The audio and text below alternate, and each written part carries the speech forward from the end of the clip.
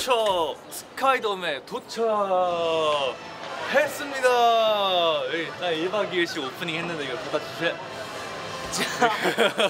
자, 여기가 어딥니까? 여기가! 아, 시끄러워. 자, 오늘 저희가 응원하는 키움과 쓰게 대결이 있는 곳입니다. 예.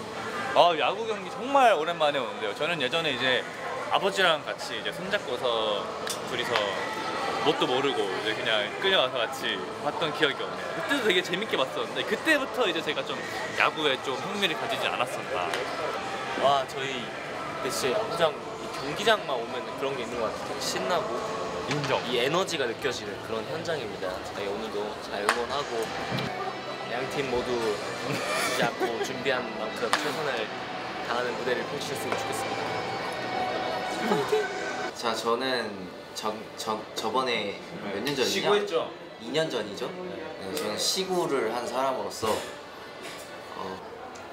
되게 이번에는 제 동생들이 하니까 기대가 되고 또 말도 확실히 아니 너가 너 계속 하고 있길래 나는 기다려주는 거 아니야? 기대가 되고 또 이제 제가 시구였는데 이제 동식이 루이가 또 이제 시구를 하거든요. 동식이가 또 하죠. 동식이가 루이라고 하라. 과연 저를 실망시키지 않을지. 저는 근데 그때 해설분이 치사했거든요. 밑밥이 아니라 저 진짜 시작해. 아 근데 진짜 온몸에 알배겼어요 진짜. 근데 저는 처음 그 시구했었을 때 한강에서 혼자 연습했어요. 연습했어? 연습을. 전 심지어 첫 시구였잖아. 아 맞네. 귀엽네요. 저는 일단 칭찬 많았어요. 선수를 해도 될 것 같은데요. 저 진짜 팬분들한테 진지하게 야구해볼 생각 없냐는 소리까지 들었어요. 안녕하세요. 오늘 시구를 맡게 된 루이고요. 저는 스타를 맡게 된 아이반입니다. 사실 저희가 저번에 왔을 때 시구를 하고 싶었는데 제가 그래서 야구에 대해서 잘 공부를 좀 해왔어요. 그래가지고 던지는 것도 좀 배우기도 했고 이제 친구들한테 제가 저번에 물어봤는데 이제 마땅히 시간이 많이 없어서 활동 중이라 친구 그렇지.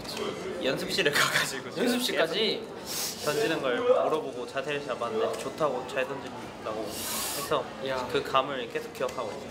저는 최대한 공을 활처럼 늘려라. 저는 최대한 공을 바라보면서 그 공을 칠 수 있게 한번 노려보겠습니다. 이따 봐요. 잘하고 올게요. 잘하고 올게요. 화이팅. I don't want nobody. Baby 너 하나면 더 안 바래. 마치 꿈을 꾸듯 we just started. 너라면 괜찮아. We just keep on driving. 꿈을 더 칠한 내 방식. Feel so magical in this time. 널 마주친 그 순간 I'm counting to the 1, 2, 3, 4. 매번 같은 day and night. 좀 더 깊이 deep inside. 널 붙잡은 그 순간 Run away, run away. Come on God, run, run, run, run, rush. I just like this feeling. Hush. 너와 이 순간에 more. 너로 다 채우고. 부러워가지고 선수님께서 옆에서 코칭을 해주시니까 되게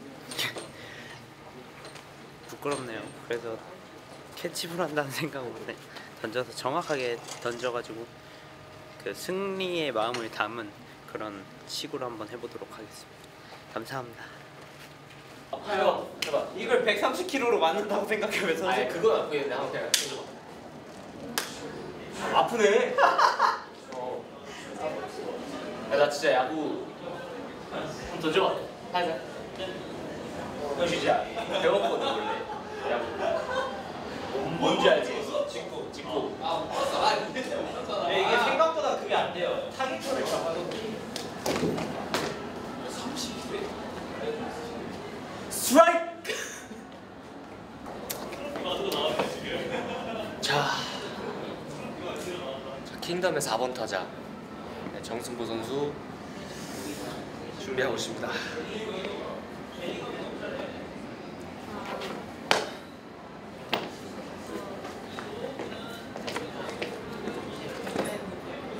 흰선 보이시죠? 네.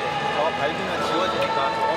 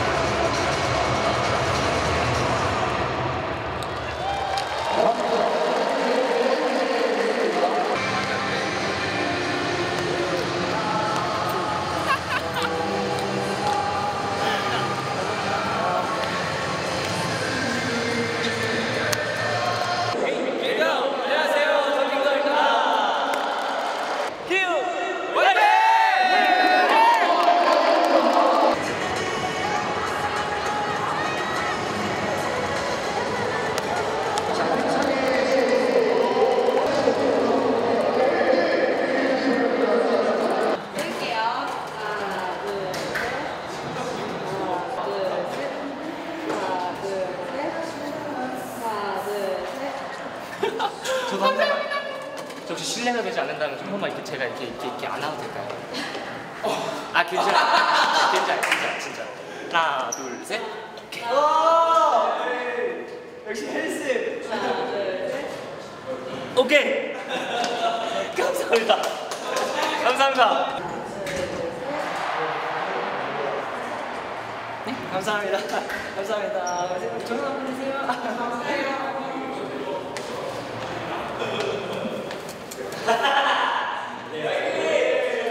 자 이제 시구시타도 끝나고 이제 키움 히어로즈 이제 저희가 응원하러 갈 텐데 또 이제 오늘 저희가 승리의 토템이 될 수 있게 오늘 열심히 한번 파이팅 불어 넣어 보겠습니다. 파이팅 해야지. 파이팅. 더 불어주세요. 더 불어주세요.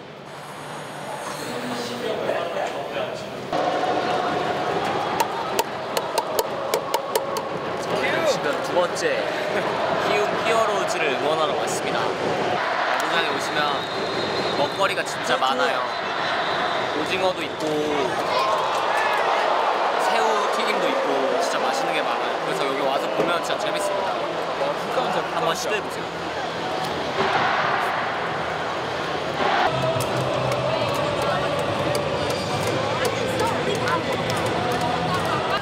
맛있어요. 이게 맛있어요. 말이 이것밖에 안 나와요. 이 이상으로 크게 내려고 하면 목소리가 삐 나요. 삼루수는 몰라. 지금 일단 광기에 지금 의식을 시작하고 있습니다. 안타에 대한 집착을 점점 더 심해지나 봐요. 안타.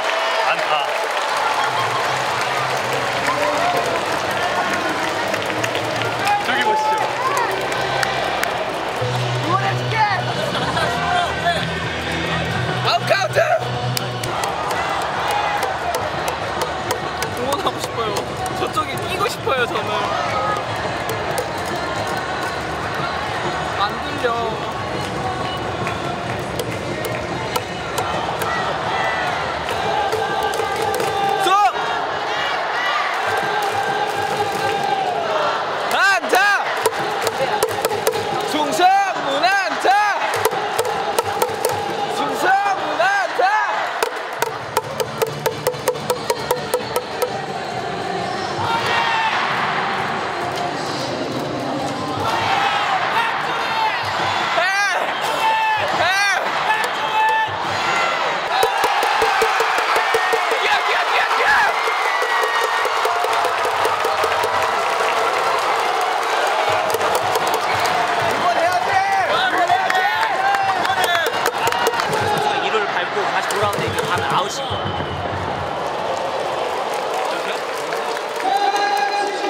이게 아버지의 20몇 년 야구 문화를 같이 옆에서 지켜보면 물을 이해하게 돼 있어요. 도루에라고 말하면 안 돼.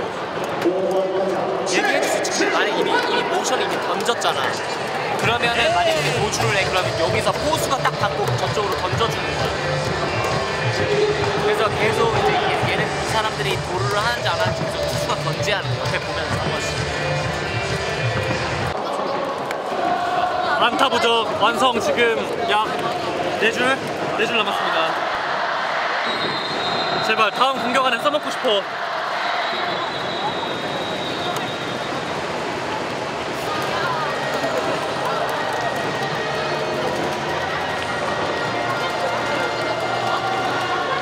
바로 그냥 바로 이제 공수 체인지. 그래서 그러면 이제 삼진에서 지금이야.